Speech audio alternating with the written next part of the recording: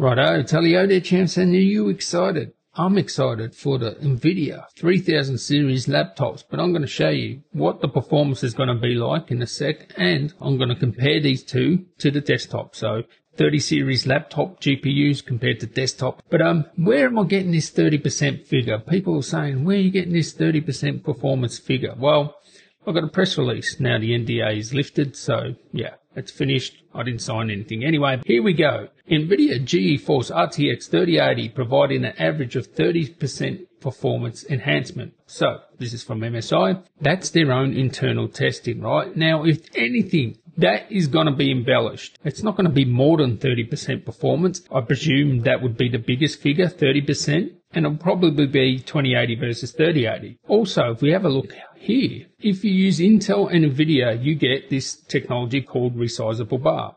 And it can give you 5 to 10% performance. So if you have an Intel CPU, Nvidia GPU, you can get up to 5 to 10% extra performance. Now, I don't think that's going to be on top of this 30%. I'm pretty sure that that's included in that 30%. And as I said before, that 30% I think will be best case. I don't think it's going to be more. I don't think it will be at 1080p. I think it will be higher resolutions, and I think that's the biggest performance difference we're going to get. Probably 3080 versus 2080. So I haven't pulled this figure out of my clack. That is like documented 30%. That's what they're saying. So I don't think it's going to be better, as I said, and only independent testing will verify this, but it's not going to be more than 30%, is it? And it's not going to be at 1080p. That's my thought. So anyway, the difference between the desktop and the laptops.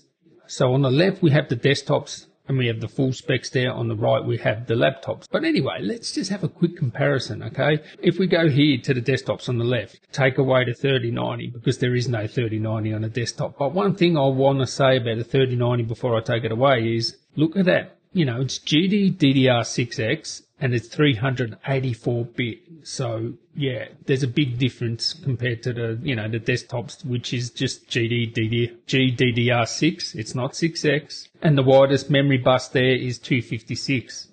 That's nowhere near 384. And remember, it's not GDDR6X either. That's a mouthful. So I'll just take away that, and we'll just concentrate on, you know, 3080, 3070, 3060. So you can see on the left with the desktops, you can see the big difference in CUDA core count, okay? So a 3080 has 8,704 versus 6,144. Big difference, right? Big difference in power too, right? If we have a look at the power and have a look at the power on the desktops, you can see there that, you know, 320 watts, 220 watts, 200 watts, 170 watts versus, you know, the biggest is 150 watts, okay? 150 watt plus. But still, we're talking mostly, I think we'll have 60 to 80 watts. I think they'll use the lower end of what used to be, you know, max Q. They don't want to market it like that anymore, and whatever. We know what it is, right? But I think most laptops will use the 80 to 90, somewhere around there. And I have noticed that on the laptops, we're getting 300 watt power supplies on, you know, laptops that used to be around 240 watts. So these things are going to suck juice. Don't worry about that. But if we just look at the desktop again, and you can see the CUDA core counts,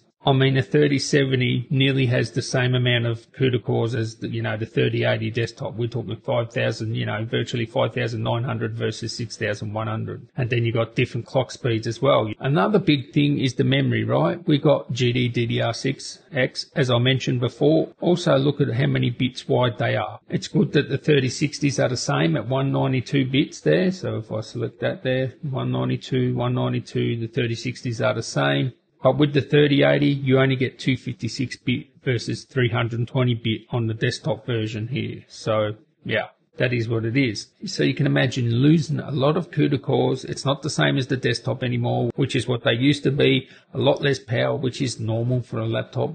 But even the memory, you know, it's not 6X. It's just 6. But one thing I'm happy about is if we have a look at the encoders there, it doesn't matter. Even if you get a 3060, you're getting 7th generation encoder and 5th generation decoder. So that's the NVENC encoder. So that means for content creation, these laptops will be able to render pretty much as fast as a desktop in some situations where you're using the NVENC encoder, because they're both the same, right? They're both same generation NVENC encoder. So hardware encoding should be around the same sort of speed. What is the big thing that's missing for me? So if I go to Key Technologies here, alright, so to comparing a 30 to 10 series, whatever. But anyway, I thought I'd share this with you. I'll catch you in the next one, guys. Tally ho.